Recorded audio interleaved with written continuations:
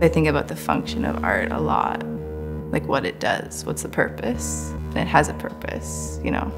I believe that you can model something beyond what you have in front of you.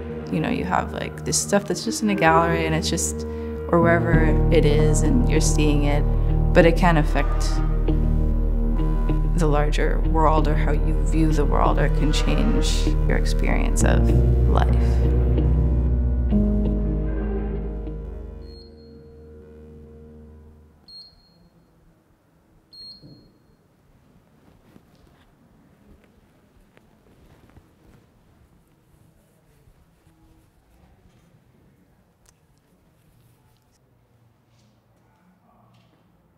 So just hit it with hairspray.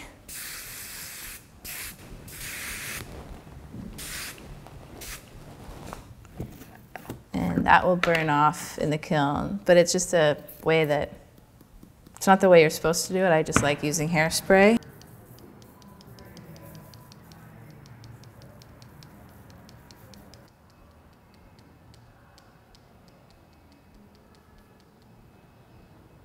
So I balance it on here.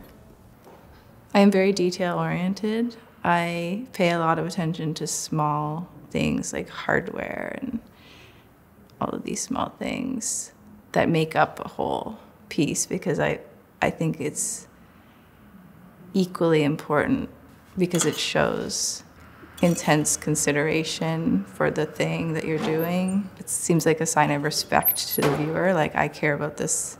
If I'm gonna ask you to care about this, I better care about this, you know?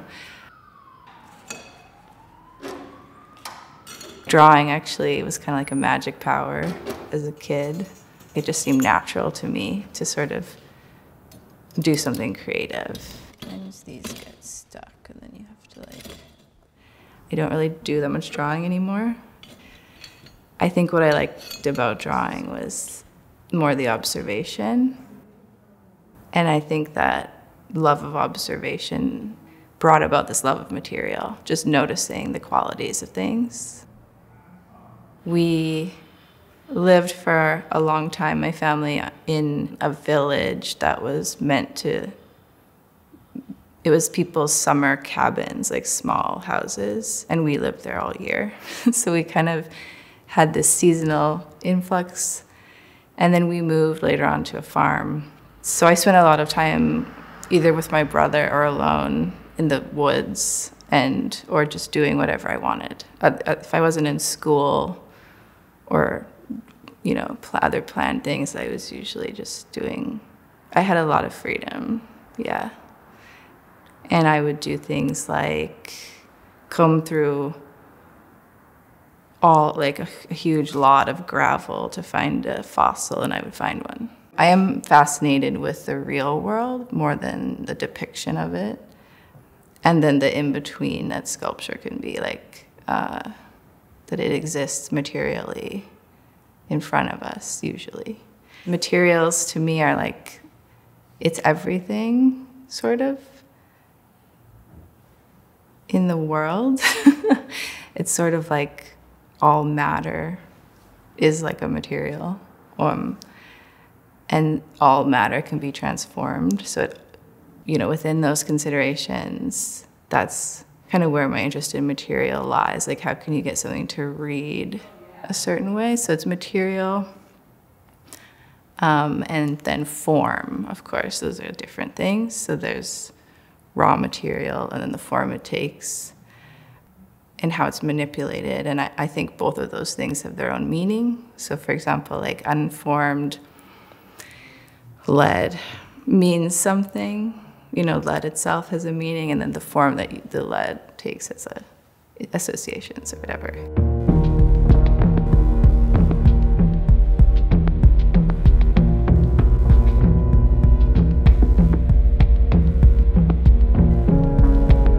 Recently, I've been asking myself, why am I drawn to materials and objects from different industries, like the military or medicine or religion? The short answer is they're systems of power. And there's systems, and in that there's systems that humans use to create meaning. And art is one of those systems of power. Sometimes it's hard to see how it is, because it seems like such a, maybe a softer form of power, but it has influence and psychology and all of those forces behind it. And one of the first things to go in a society that is losing, where people are losing their power, is expression in art. It's hard to explain because it's not as like, there's no like inherent danger or violence that's going to happen from art, like there might be with like political system or war or something. But so in that way, it seems benign, but I think that's also part of its power, is that it can infiltrate, and it can change people's minds.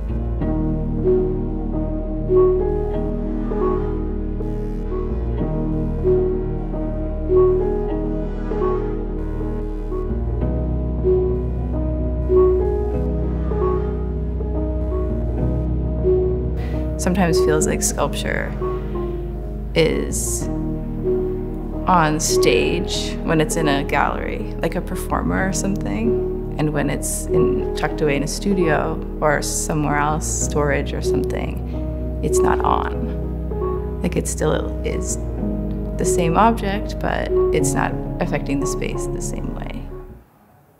I mean, everyone knows there's a difference between a painting of a human skull and a real human skull. I mean, it's like the aura of the thing.